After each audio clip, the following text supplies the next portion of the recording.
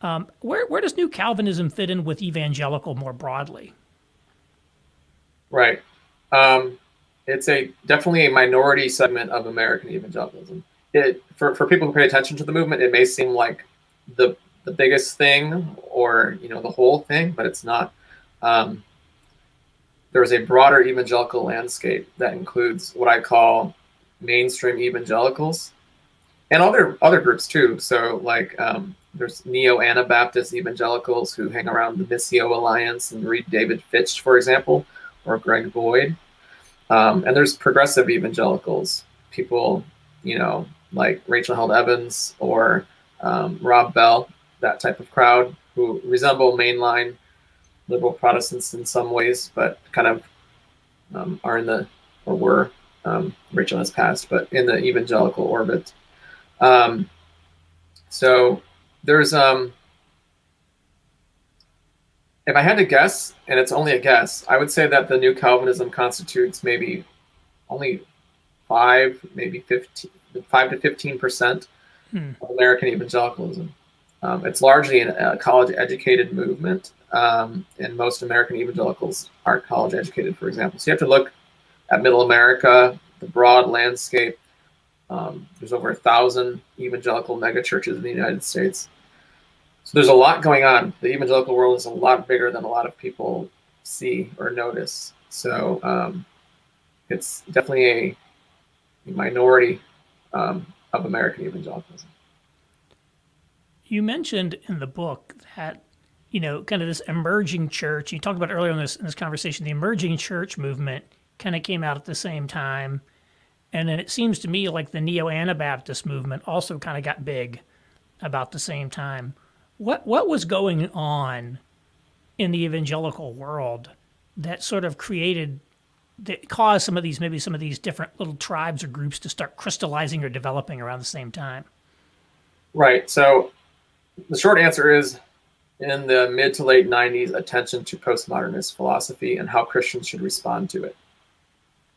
So the emerging church conversation really took off in the mid to late 90s, especially 1997, 1998, about how evangelical Protestants should respond to postmodernism as a thought framework and postmodernity as a socio-cultural condition.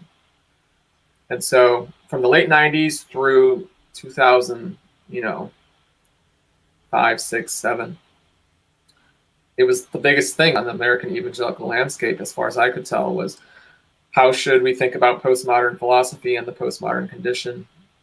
They would define those things, And there were different answers to those questions. Mark Driscoll and Marcel Church were part of that conversation for a while, and they were pretty much uninterested in revising theology and ethics, but they were more open to revising, how things are done in church and that type of thing. And so that's, one answer to the emerging church conversation. Others were eager to revise theology and ethics and became what I call the emergent or progressive stream of American evangelicalism. So that would include people like I mentioned, Rob Bell, Brian McLaren, Tony Jones, Doug Pagitt, Rachel Held Evans, and several others. Another thing that would come out of the emerging church conversation was kind of this new monastic tendency, trend in American evangelicalism. You can think of someone like Shane Claiborne living in holistic communities, intentional communities across the country. And that's one expression of a bigger neo-Anabaptist kind of pocket of American evangelicalism, who kind of take their cues from the Mennonites and other peace churches, but with a strong evangelical bent to them. So in the book, I say that the emerging church conversation from the late 90s through about 2005 served as a sifter of sorts to create and fortify what are currently the major expressions or pockets of American evangelicalism. So everybody kind of squeezed through the emerging church conversation and came out on the other side, either as a progressive emergent or kind of a neo-Anabaptist with maybe some intentional community angles, or you ended up, a Calvinist, and then there's still this huge infrastructural backdrop of mainstream evangelicalism that you can't ignore. You mentioned when you went to undergrad, you had some interest in the emerging church movement, and I'm wondering what motivated you to pick the New Calvinist movement versus some of those, maybe the Neo-Anabaptist or the emerging church movement to do your dissertation. Right. So I knew somebody was already working on a book about the new monastic movement with the Shane Claiborne types. And that was published as a book with Oxford University Press in 2015. It's a great book that actually uses a similar theoretical framework as mine does, by Wes Markowski. He got his PhD in sociology as well. So I knew I didn't want to write a book on the new monastic movement. That was taken. There are already people writing books on the progressive side of American evangelicalism, and as that was linked to the emerging church conversation. Gerardo Marti has a book, The Deconstructed Church, also published by Oxford, which is a great treatment of that. But nobody was really writing a scholarly treatment of this Calvinist phenomenon. And it had been something I'd been paying attention to on the internet for a few years, and it struck me as something that I could tackle really well. So that's what I took up. This 2006 to 2008 period where you say the new Calvinism really became a thing is really also when essentially, Internet 2.0 became a thing, right? I mean, I think the iPhone came out about that time, and this is really when sort of the rise of social media really started to take off. What is the role of the internet in the rise of New Calvinism? Yeah, I think the New Calvinism is at least as much an online religious movement as it is a flesh and blood religious movement.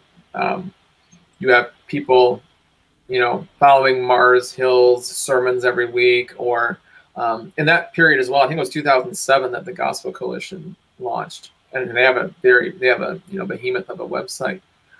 So the internet and other sorts of digital media provide young evangelicals kind of the portal to this whole world, this whole religious world, where they can watch sermons, listen to podcasts, read articles on the Gospel Coalition or 9 Marks or Desiring God. They all have their websites, and it's huge, especially for people under 40.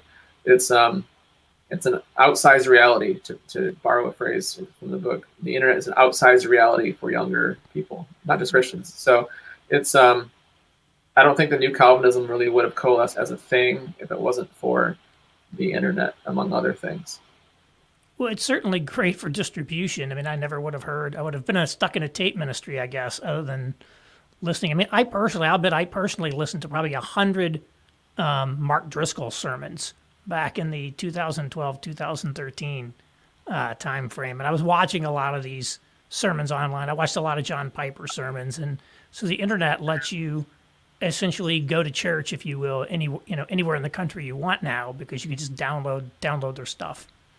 That's right. You can have an eye on all sorts of mega churches and pastors, and you can even get a sense of like what it might feel like to be at their services. Even you can't really get it fully, but you can get a sense of what it might feel like, and how they preach. Definitely, the internet is and was huge for the movement. Unfortunately, I was only able to dedicate I don't know, 3 or 4 pages in the book to it, but I tried to strike that note strongly and say it would have been impossible without the internet.